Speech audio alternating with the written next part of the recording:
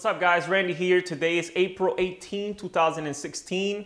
I'm still on my road towards 8% body fat. I do want to make a quick update video about the Skulpt AIM software upgrade, okay? I know some of you guys been asking me because you know that I use Skulpt AIM all the time.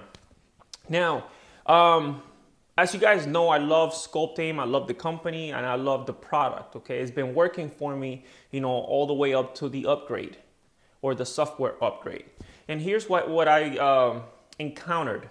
Okay, so my thoughts about the upgrade are not good. And what happened is that, you know, like I took my body fat the day before the upgrade and it said I was like 19%. And then as soon as the upgrade happened, I went to 24% body fat.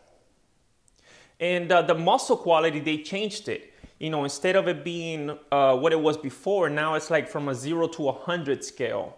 So like, you know, 20% or 30% or 40, 50%, and you know, 100 would be like really muscular.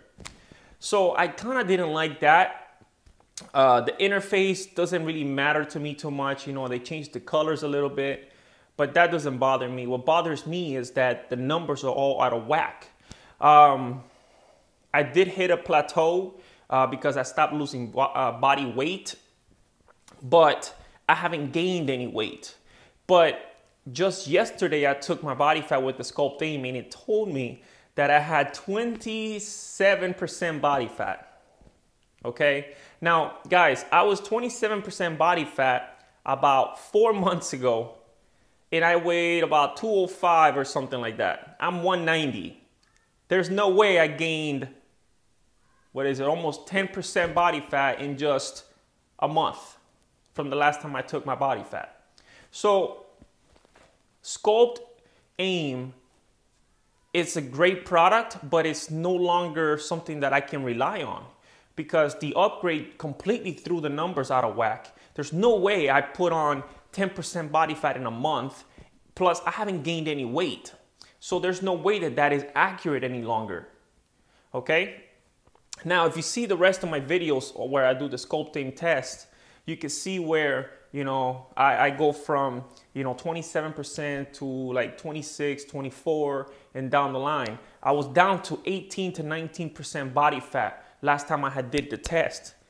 I never made a video on it, but that's where I was at. And then it completely threw it off when they changed the update and it says I'm 24. And then yesterday I'm 27. Guys, I'm still losing weight. There's no way I'm just gaining all this body fat. So I don't want to keep going too long.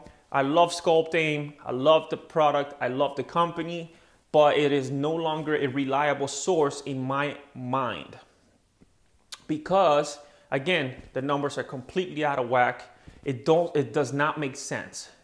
So my alternative to this is I bought some calipers, body fat calipers. So I'll be taking my body fat with that. But I'm upset because here I have a product or a device that I paid $200 for and I can no longer use it. Because yeah, it's gonna give me a reading, but it's completely out of whack. There's no way I'm 27% body fat right now. So that's my thoughts about it.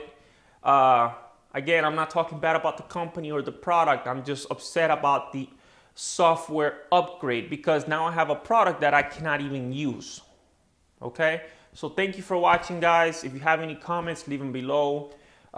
If you feel like me, let me know. If you have any questions, you know, let me know and I'll do my best to help you.